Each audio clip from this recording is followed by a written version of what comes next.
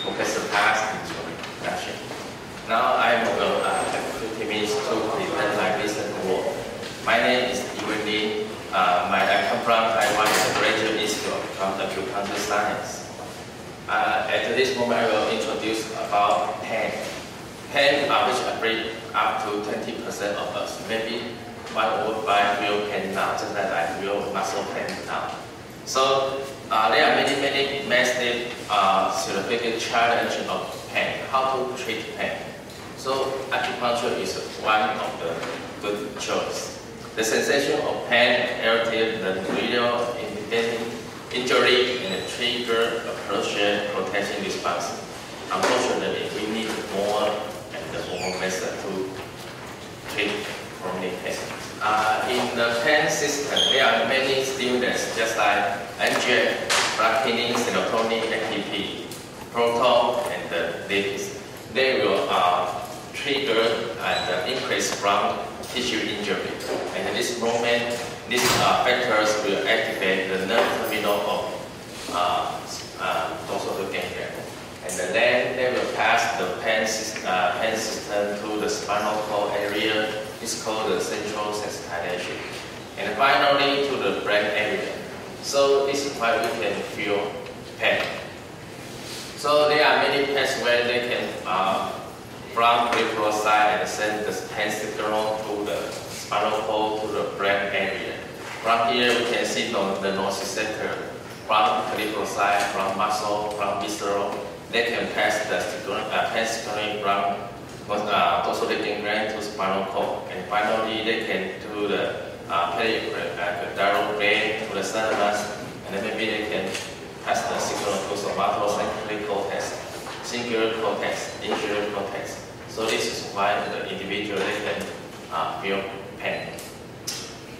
In World Health Organization, there are several pain analyzed report on controlled clinical trials.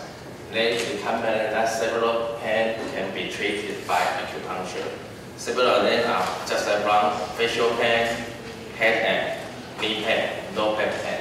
They can treat it by acupuncture. A major article in Nature Neuroscience, they suggest that adenosine A1 receptor mediate local anti-nociceptive effect of acupuncture. In this paper, they show that when they use the acupuncture at 2-Sunday acupoint, they can trigger the local adenosine release to reduce pain. Also, published in 2010 in Nature, they recommend that we can do many acupuncture research for mice. So we know the clinical trials is most important in the pain control system, particularly for acupuncture. Now they recommend we can use several studies, use acupuncture for mice. At the same time, they always publish paper about needling adenosine receptor for pain relief.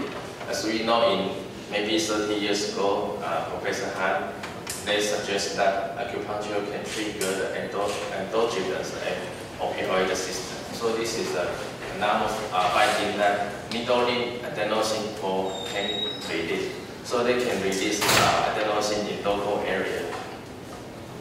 So in my lab, we always use the animal for our research. So we use a multifunction electric stimulation stimulator and use a gas anesthetic to do acupuncture on mice.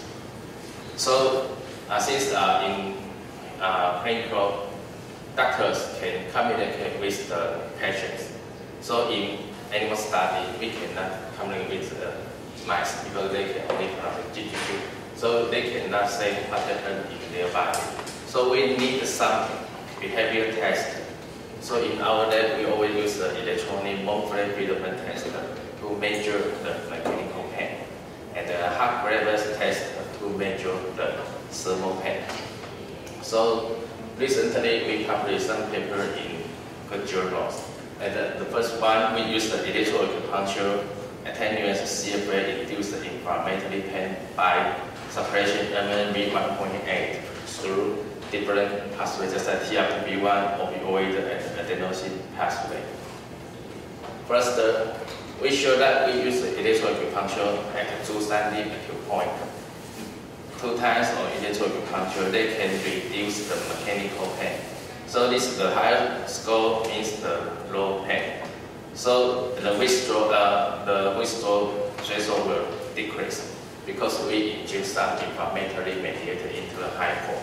And the EA can reduce the mechanical pain and the thermal pain. We also delete the TRPV1 gene. So similar result in this animal behavior test. So we conclude that electroacupuncture and the TRPV1 deletion, they can reduce the mechanical and the thermal pain from CFA inflammatory pain. So what is the mechanical hyperalgesia? The same stimulant will induce the higher painful sensation. Maybe something happens inside the peripheral side and the central side. So we use some information, microglia and the GF and the astrocyte marker, just like GFAP, IBU1, S100DB, and the RAGE. They are marker and some mediator from glial cell and the astrocyte. Our results show in inflammatory pain, this factor will increase in the peripheral dorsal ganglia. And also the transient receptor potential V1 pathway. TRPV1 is a painful ion channel sensor. So the PRPV1 and its signaling pathway are all increased in the inflammatory pain model. And we show that electroacupuncture, they can decrease the inflammatory pain pathway. The result also show in central spinal cord level. So we show that the EA can decrease the central sensitization in the spinal cord level from glial and astrocyte, and also in the TRPV1 pathway. Furthermore, we use some immunostaining to show that CFA induced the increase of nociceptor sodium channel, because sodium channel is very important for painful sensation in the peripheral side. So electroacupuncture and the TRPV1 gene deletion can decrease the potentiation of painful signaling pathway. And this time moment, our rationale is maybe electroacupuncture can increase the maybe adenosine or opioid to decrease the inflammatory pain. So in this figure, we show that opioid and adenosine A1 receptor are crucial for EA induced analgesia in mice model of inflammatory pain. We show that CFA can induce the inflammatory pain both in mechanical and thermal pain. And after EA treatment, they can reduce the inflammatory pain. The mechanism is through opioid and adenosine system. So our results show that when we inject agonist of opioid and adenosine system, they can reduce the inflammatory pain. And also, EA induced the analgesia effect was blocked by endogenous opioid antagonist and adenosine antagonist. So similar result in immunostaining.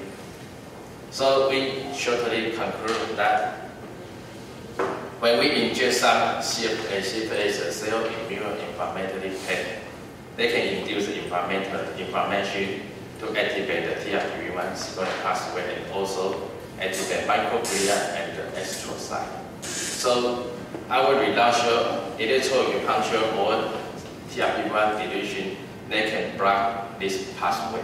So this is a detailed mechanism for EA.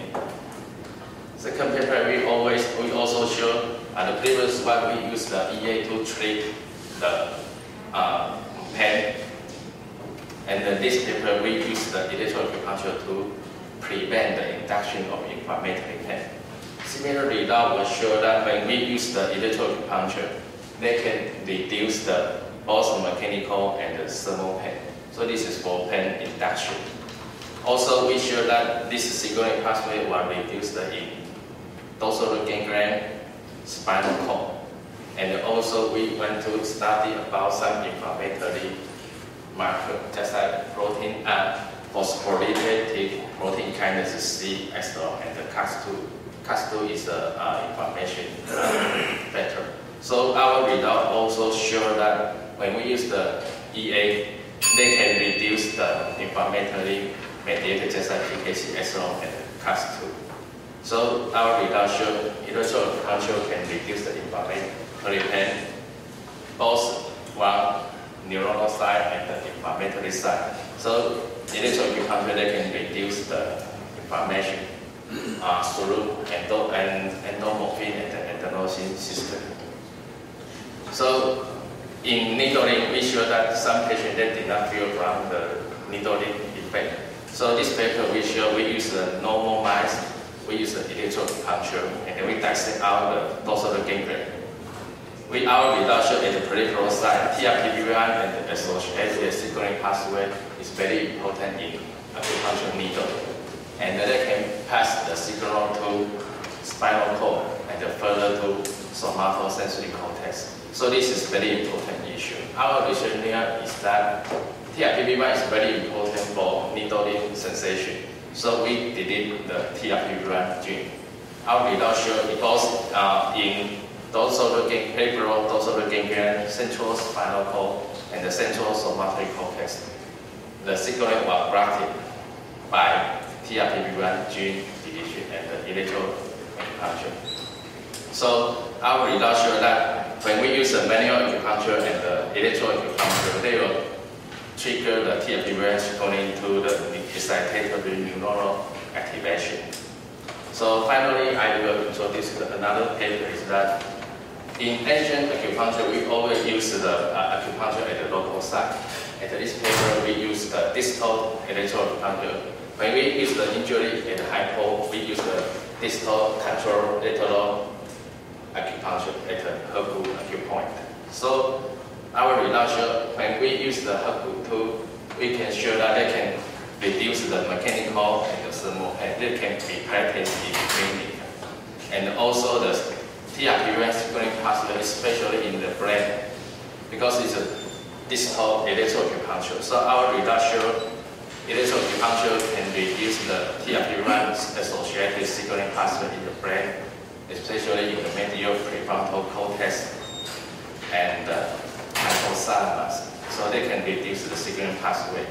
And the very interesting is that TRPV1 and the associated signaling pathway, they can reduce the descending inhibitory pathway, periaquedular way. So the signaling will decrease in this area. And also we use the 2 Hz electroacupuncture.